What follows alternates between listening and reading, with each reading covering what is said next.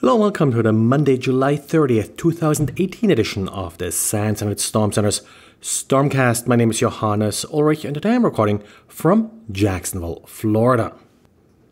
As I've mentioned a couple times before, we have seen a number of different extortion emails recently that took advantage of leaked passwords. Rick posted a summary of the activity that he has seen from this scam by monitoring Bitcoin addresses that he collected from these emails. He collected a total of 334 addresses. We have seen some reuse of these addresses, so it's not easy to figure out how many addresses were used in total and sort of what these 334 addresses represent that Rick monitored, but 57 of these addresses have received payments. Now, these 56 addresses have received a total of 123 payments, again pointing to at least some reuse of these addresses. We can not easily derive as a result the actual success rate of these emails, but it does suggest that my best guess would be a few percent success here, maybe up to about 10% of the emails actually result in payments, and the total amount of Bitcoin deposited in these addresses does amount to about $200,000. At this point, we haven't really seen any money being removed from these addresses, so looks like the attacker is still waiting for a good day to actually reap the profits from their work. And security researcher Ivan Kwiatkowski came across a number of websites that distributed well-known software laced with adware.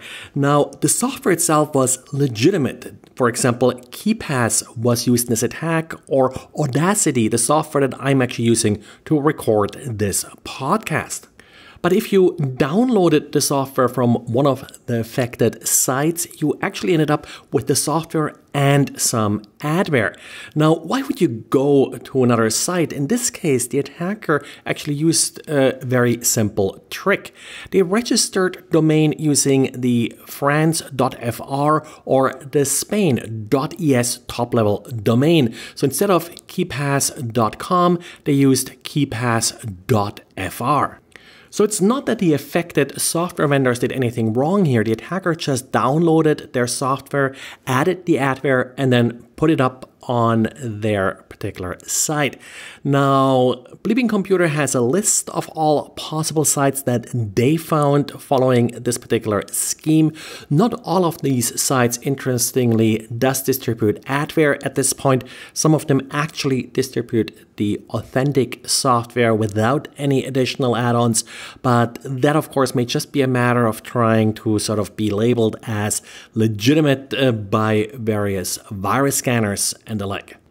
Also, I've seen sometimes in the past with malware where a particular website will deliver you malware one time, and then if you come there the second time, it will either blacklist your IP address or, in the more simple case, set a cookie and then just show you spam. So it's very possible that this particular actor sort of profiles people requesting these files, and once you request a file a certain number of times, given that all of these hosts appear to be pointed to the same IP address, they will just essentially lock you out and deliver the non-malicious software.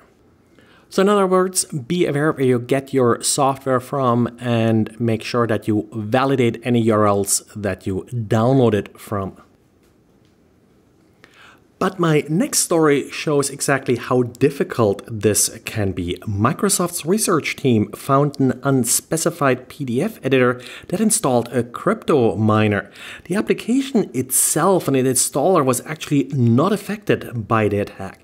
But as so often, the installer then includes components provided by secondary companies, which turned out to be compromised in this case.